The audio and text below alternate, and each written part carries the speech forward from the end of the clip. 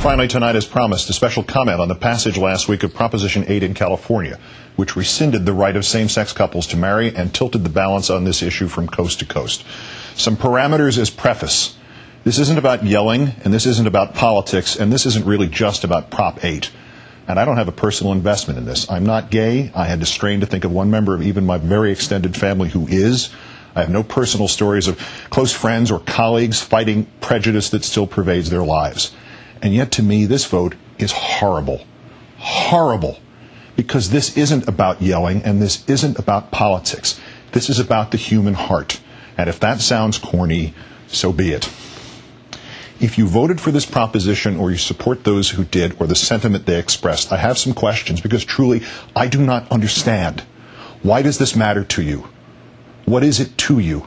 In a time of impermanence and fly-by-night relationships, these people over here want the same chance at permanence and happiness that is your option. They don't want to deny you yours. They don't want to take anything away from you. They want what you want, a chance to be a little less alone in the world. Only now you are saying to them, no, you can't have it on these terms. Maybe something similar if they behave, if they don't cause too much trouble. You'll even give them all the same legal rights, even as you are taking away the legal right which they already had. A world around them still anchored in love and marriage, and you're saying, no, you can't marry. What if somebody passed a law that said you couldn't marry? I keep hearing this term, redefining marriage. If this country hadn't redefined marriage, black people still couldn't marry white people. 16 states had laws on the books which made that illegal in 1967. 1967. The parents of the president-elect of the United States could not have married in nearly one-third of the states of the country their son grew up to lead. But it's worse than that. If this country had not redefined marriage, some black people still couldn't marry other black people. It is one of the most overlooked and cruelest parts of our sad history of slavery. Marriages were not legally recognized if the people were slaves.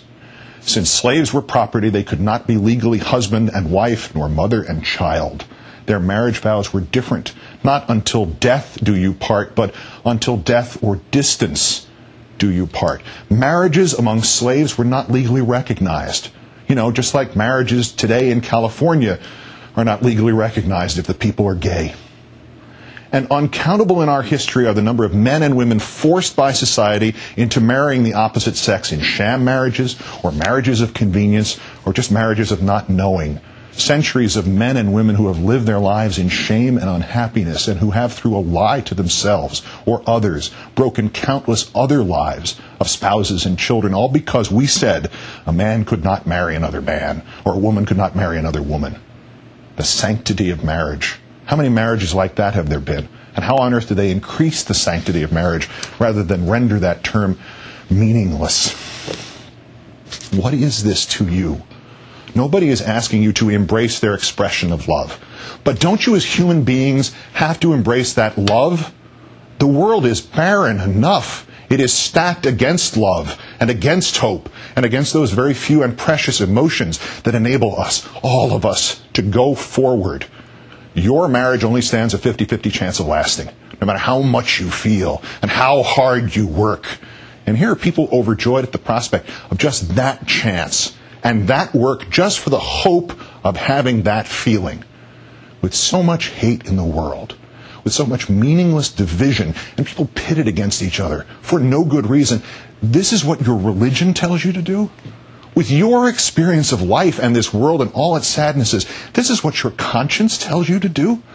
With your knowledge that life, with endless vigor, seems to tilt the playing field in which we all live in favor of unhappiness and hate, this is what your heart tells you to do? You want to sanctify marriage? You want to honor your God and the universal love you believe He represents? Then spread happiness, this tiny symbolic, semantical grain of happiness. Share it with all those who seek it. Quote me anything from your religious leader or book of choice telling you to stand against this, and then tell me how you can believe both that statement and another statement, and another one which reads only, do unto others as you would have them do unto you. You are asked now by your country, perhaps by your Creator, to stand on one side or another. You are asked now to stand not on a question of politics, not a question of religion, not on a question of gay or straight. You are asked now to stand on a question of love. All you need to do is stand and let the tiny ember of love meet its own fate. You don't have to help it. You don't have to applaud it. You don't have to fight for it. Just don't put it out. Just don't extinguish it. Because while it may at first look like that love is between two people you don't know and you don't understand and maybe you don't even want to know, that love is in fact the ember of your love for your fellow person. Just because this is the only world we have and the other guy counts too.